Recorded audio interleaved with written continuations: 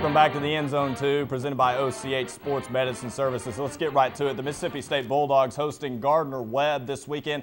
And Matt, you know, people don't know a whole lot about Gardner-Webb, and they probably shouldn't. They're a Division I AA team, but how does Mississippi State match up with Gardner-Webb?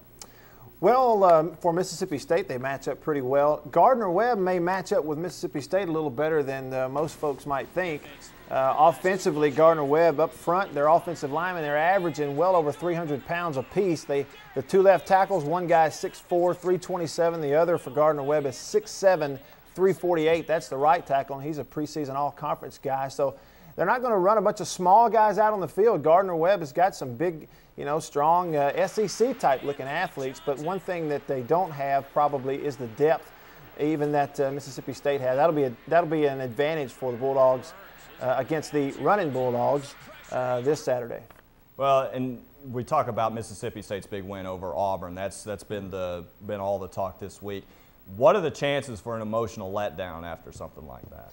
Well, I think very slim, those chances, after you hear the comments by Coach Croom, the way he's approached this week of practice, saying we're not going to let that happen, and if anybody is comfortable, these words coming from Coach Croom, if anybody looks comfortable at practice, I'm going to make sure they're uncomfortable, because you have letdowns when you get comfortable. So he's really made a point this week of making sure they don't have a letdown. And a lot of those guys on that team don't have to look too far in the recent past to see losses against UAB and Tulane and even Maine a few years ago to understand that just because you got a lesser opponent coming in, you cannot have a letdown whatsoever. The strength of this Bulldog Ball Club obviously has been their defense. How does this defense match up against Gardner-Webb's offense? Well, they match up great. Defensively, the game will ride on the shoulders of those defensive players from Mississippi State, who, by the way, it's the first time in a long time that Mississippi State has had the same starters from all 11 on defense, from one position to the next on the other end. All 11 guys, the same starting group in the first 4 games of the season. In the past, they've always dealt with injuries early on in the season defensively, but Mississippi State is healthy on defense as they've ever been under Coach Croom in the 4th game of the year. Those guys, if they continue to get confidence like the interceptions and the plays you see there against Auburn, they could have a great year defensively. And right now, they're ranked 4th in the SEC in total defense after the 3rd week. So those guys playing well. Let's bring John Darnell back into this. And John, what is one thing about this game that jumps out to you?